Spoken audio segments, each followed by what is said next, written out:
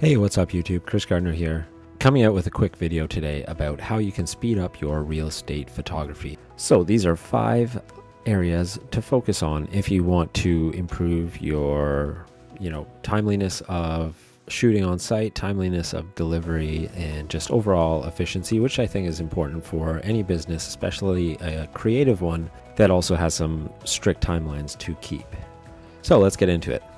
Number 1, this one might seem crazy to everyone, especially if you have been in, other forms of photography where you would rely on RAW, and then to hear me say that number 1, you should shoot in JPEG for your real estate photography. So why is that? I have a couple reasons that I think are good. It's faster transfers to your outside editors if you use them.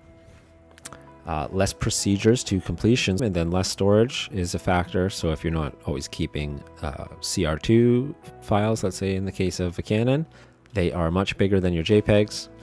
When you are using the JPEGs that come out of the camera, you get a more natural exposure curve that is less, adjusted the way we are sometimes inclined to do when you're preparing your JPEGs for HDR. And then, this kind of goes against the less storage, but I still shoot CR2 as backups. So those, stay on my card. I download them, have them if I need. Let's say that my JPEG images for some reason didn't catch anywhere near the range of exposure I needed or color. I do have a fallback, but you can safely remove those from your workflow to speed up time. And then step number 2, prioritize. So, don't waste shots in unimportant areas. Have a good idea of what you need to focus on and what's less important about this particular property that you should not spend too much time photographing. So, that would be focusing on the highest value areas of the home or property, and you should ask your realtor if you're unsure what those might be.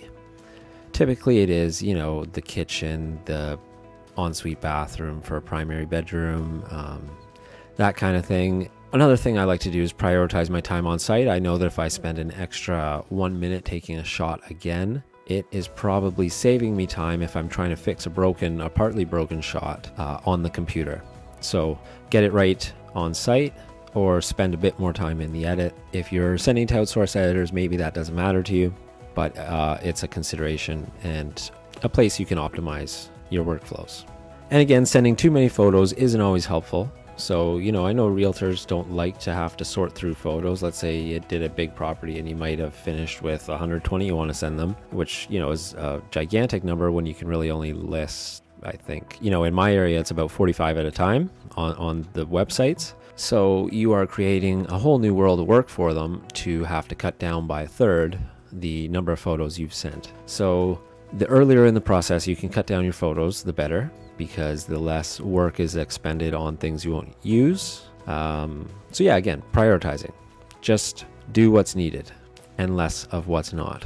So step number 3, this one's a big one for me. I think not everyone's going to like it, but it is pivotal to my workflow and the success of my business. So batch editing, and you can develop to just speed up every little aspect of what you do. So batch edit systems are key. That might mean HDR, and HDR can get a lot of flack, but just so you know, every picture I've been showing you so far here has been HDR batch edited with a single kind of cleanup preset I apply at the end. So I don't know, have you noticed, do these look like Flambient? Do they look like HDR? Batch editing systems are key.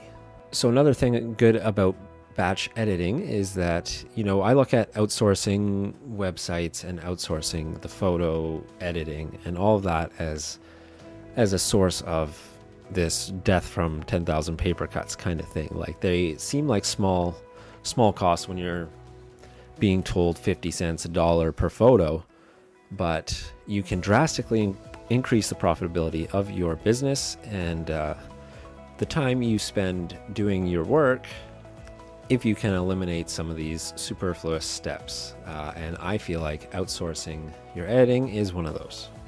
Another thing I use is pre-formatted export presets out of Lightroom. So when I know that a set or a collection of photos is completed from a shoot that day, I hit export, and then I have 2 real estate export presets. It gives them appropriate naming, appropriate sizing. It sends them into 2 separate folders, and that would be, as most real estate photographers do, print and a web photo version. that I send along. So, you know, that's already taken care of. I know that I don't have to accidentally correct a step that I might have misclicked when I'm exporting, because I have this preset that does it for me. And I think that that is a good thing that if you don't have, you should definitely set up. If you want to learn more about how I do my real estate photo editing, especially doing it all myself, no outsource editors, I'd be happy to share that with you. I'm trying to put a little presentation together of the custom camera controller I've built. So make sure to hit the like button and subscribe to let me know that you want to see more. So number 4, this one probably equally controversial to saying you should try HDR, and that is your camera is smarter than you, and a little bit faster sometimes too. So some of the things you can do to leverage your camera's abilities. After all, we are paying for high-level professional equipment, and sometimes we are falling back on some of the more simple, rudimentary methods of applying that technology.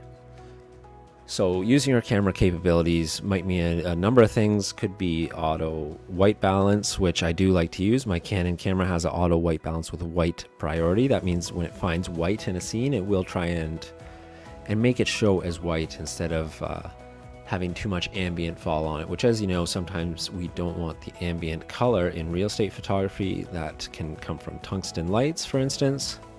So Canon does have a built-in way to get around that if you're willing to use its auto white balance. And of course, to fully benefit from that, you should be shooting in the JPEGs.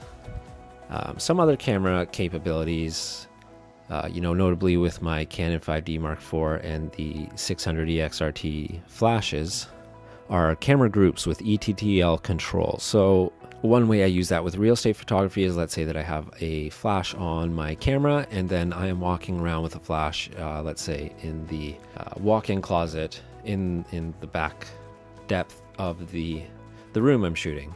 I can set my flashes to automatically balance their output.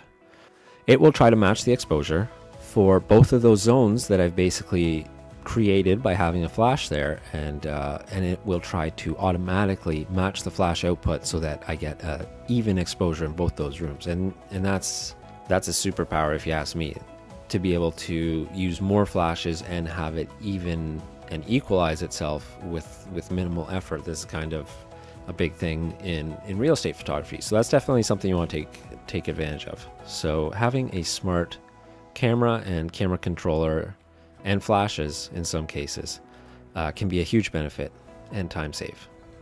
So similar to tip number 3 about batch editing and systems is anything you find yourself doing 1,000 times, that is a perfect area to focus your improvements on.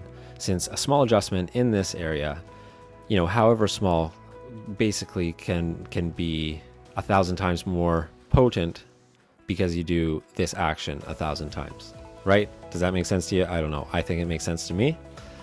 Okay, and last one is just working hard to make your repeat clients, because the more you work together, the easier every project just gets. You know, between your communication and just readiness of the properties and all that, having and keeping your regular clients happy is one of the #1 things you should do for an efficient real estate photo business. Anyways, that's all for this quick real estate photography how-to. I hope it was helpful. We went over a few points. Some of them I don't think you will have heard too much, but leave a comment, questions you may have below. Thanks for watching, and we'll catch up with you soon.